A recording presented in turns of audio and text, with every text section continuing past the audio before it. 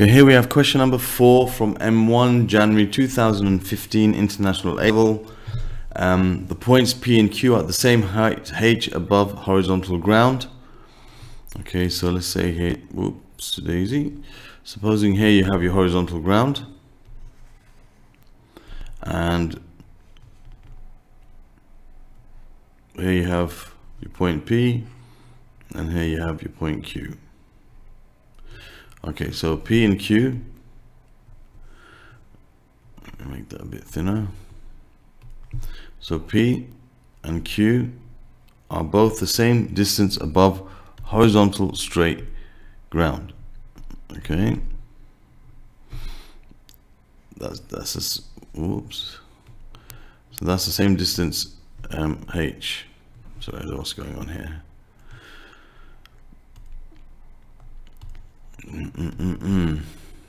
Okay.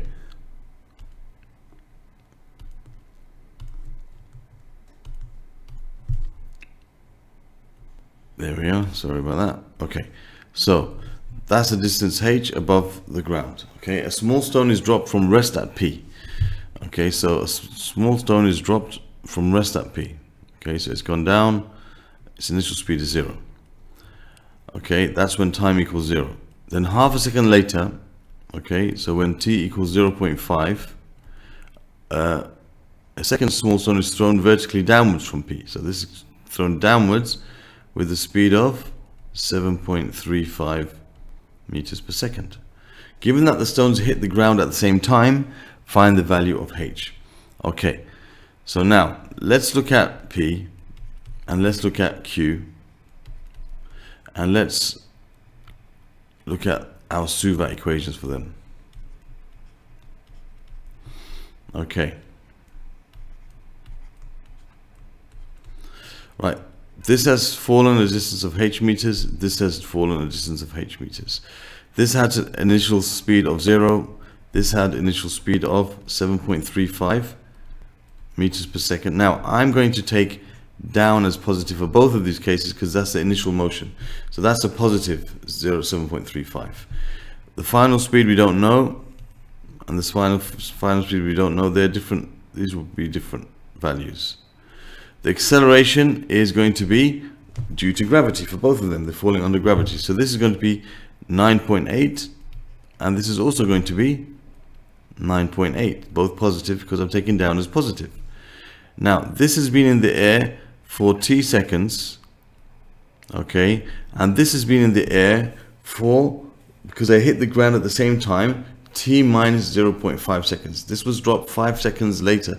So for it to hit the ground at the same time as P, okay, that means it's been traveling 5 seconds less than P.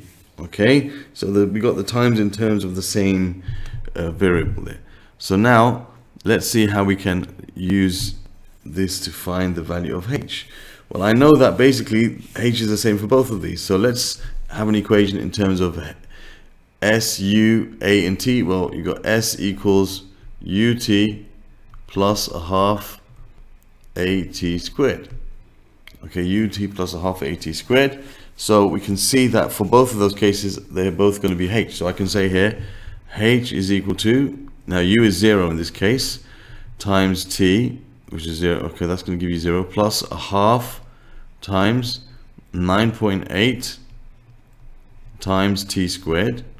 And for this one, you're going to, so for the second stone, Q, what we've got to do here is do the same thing. We've got s is h. Whoops, change color for some reason. So you have s is your h, so h equals, now you got u times t, so u is 7.35. Now this time t is t minus 0.5. T minus 0.5 plus a half times 9.8 times, again, t minus 0.5 squared. So these two are going to be equal to each other because they're both equal to the h, the height that they fell. So this is going to be 4.9 t squared equals, and you're going to have this, so 7.35 times t minus a half of 7.35. So half times 7.35 gives you 3.675. 675, and you're going to have plus 4.9, so half times 9.8 times, and this will be t squared minus 1t and plus 0.5 squared, which is 0.25, plus 0.25. Okay, so let's just now try to solve this. You have 4.9 t squared. It looks like a quadratic, but I think it will cancel out this and this, so we're left with a nice linear equation. 7.35t minus 3.675, and now expand the bracket here, plus 4.9t squared minus 4.9 times t plus, and you got 4.9 times 0.25. 4.9 times 0.25, which gives you 1.225. 1.225. Okay, so this will cancel with this, because if you subtract them from both sides, they'll become, so you have 0 equals, you got 7.35t minus 4.9t. So you got 7.35t, 7.35 minus 4.9 gives you 2.45. So you got 2.45t, and then you got minus 3.675 plus 1.225. Okay, so you got minus 3.675 minus 3.675 3.675 plus 1.225. That gives you minus 2.45. Minus 2.45. That's a nice easy answer now. This pen is getting messed up, sorry. Okay, so we can say that 2.45t equals 2.45, so t equals 1 second.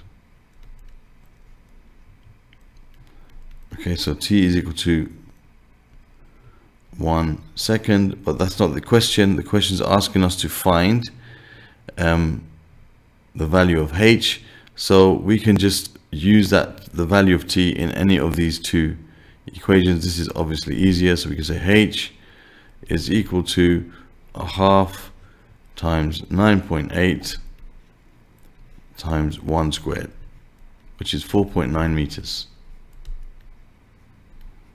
And there we have it, the answer to the question.